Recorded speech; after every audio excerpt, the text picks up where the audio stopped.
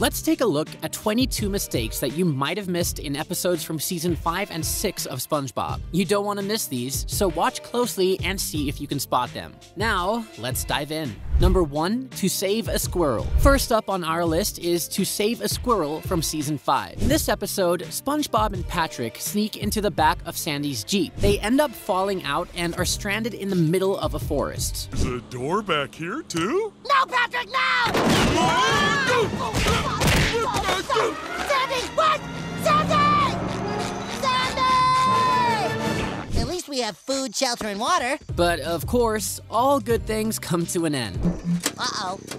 Well, we burned our food, ruined our tent, and lost all our water. When SpongeBob is speaking, his teeth turn yellow for a second. You can spot it at normal speed around the time he says food, but it's easier to see when slowed down. This seems to be a really common mistake across many episodes and seasons. Right after the scene, watch the pore on the top right of SpongeBob's face. Patrick, we are gonna need to use our razor-sharp quick wits if we're gonna make it out of here alive. The hole turns transparent and is the same color as the sky right around the time SpongeBob says quick. This one is really noticeable, but it's only a little goof. The longer the two friends are stranded, the more unhinged they become. Come on out, Patrick.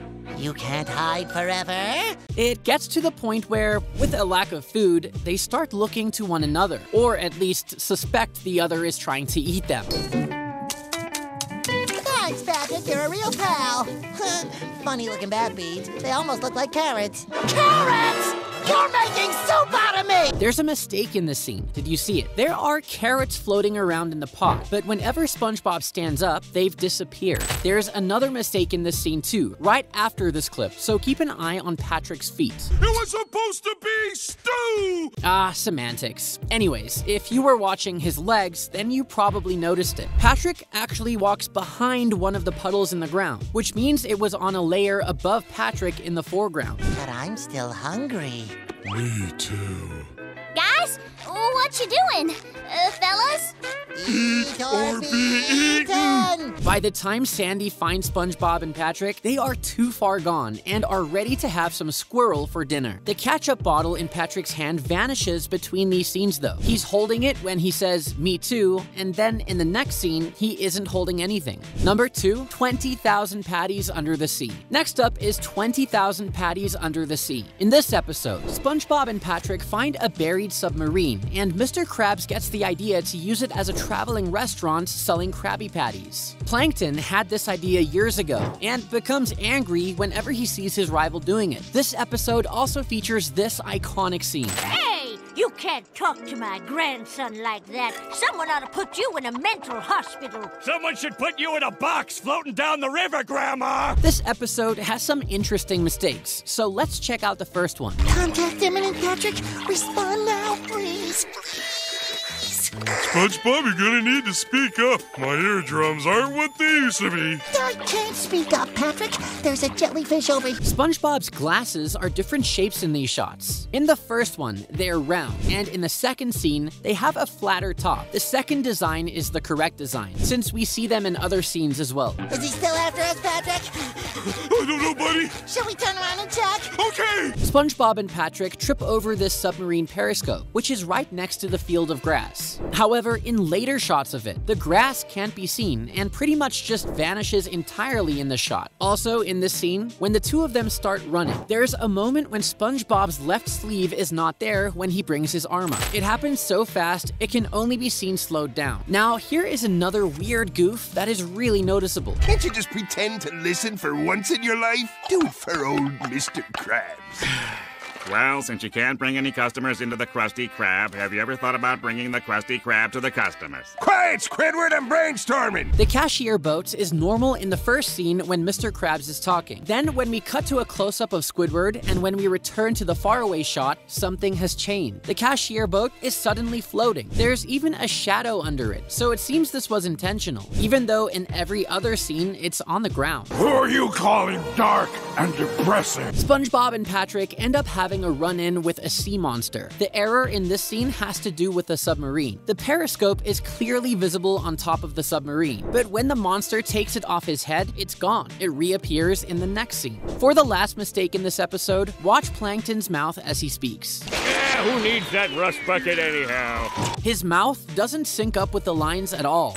Number 3, Boating Buddies. Up next is Boating Buddies from Season 6. In this episode, Squidward gets a ticket and now must attend boating school with none other than SpongeBob, much to Squidward's dismay. Oh, well, it's just one day out of your life, Squiddy. How bad could it be? Oh, Squidward! Poor Squiddy. Anyways, let's take a look at some of the mistakes that happen throughout the episode. Keep a close eye out for them as we show you the clips, starting with this one. Squidward, you can have the $5 back. Mr. Krabs says I that... don't care what Mr. Krabs says. I just want... It seems that Squidward interrupting SpongeBob scared him so much, his belt turned white. Right when Squidward yells and SpongeBob leans back, his belt is no longer colored in. It goes back to normal between scene. Right after this scene, this happened. Chocolate rain! Squidward is carrying a newspaper whenever he walks away from SpongeBob, but literally right after, it's gone. He even looks down, and although he probably isn't looking for the newspaper, knowing that this error is here makes this subtle action funnier. Another error with SpongeBob's belt happens here. Quiet in the front, please. His belt should have been visible from this angle, but it isn't. There are a few mistakes that happen with the chalkboard in this episode. The first one happens when Squidward is drawing his diagram. I was forced to then partake in evasive action while inadvertently attracting the attention of said law enforcement official. May I sit down now, sweet cheeks? Why, certainly. Squidward draws a rugged line that makes the other students' ears bleed. Whenever we get a faraway shot of him and the board right after, the line is no longer there. A similar thing happens when SpongeBob draws on the board. And then I came around and stopped right here. SpongeBob and Squidward, best boating buddies forever. SpongeBob ends his drawing with a loop under forever at the bottom of the board. But once again, in the faraway shot, it isn't there. There's only a straight line. For this next one, watch the purple girl in the back left. SpongeBob, I need your help. She is purple, then pink in the next shot, and the next time the camera switches, she's purple again. Number 4, Giant Squidward. The last episode we'll be looking at today is Giant Squidward. This episode is self-explanatory. SpongeBob and Patrick end up using Squidward's fertilizer to make him grow. First, starting with his nose. What did you do? The first mistake happens at the start of this episode when Squidward first wakes up. Watch the lines on his forehead, as they are inconsistent for the first few seconds. Squidward, my man, you are perfect. When Squidward first approaches the mirror, there are no lines on his forehead. When he is looking in the mirror, he only has the one that he straightens. Then, when he leaves his house, he has all three. Also, if you look here, the wooden stepping stones in front of Squidward's house are there, but at the start of the episode, they're missing. This mistake is really easy to see in this next clip, so try to find it. Belly button.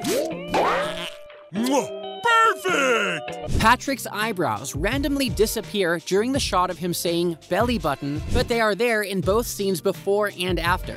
To make it up to Giant Squidward, SpongeBob and Patrick make him a giant clarinet. In this scene, we get an angle on SpongeBob's house that is far away enough where we should be able to see Squidward's house, but it isn't there. And lastly, this mistake is an audio mistake, so listen closely. Squidward is chasing SpongeBob and Patrick, and you can hear their footsteps, but you cannot hear Squidward's. Well, that's all for today. If you enjoyed it, be sure to subscribe. Then click the video on screen to watch our newest video. See you there.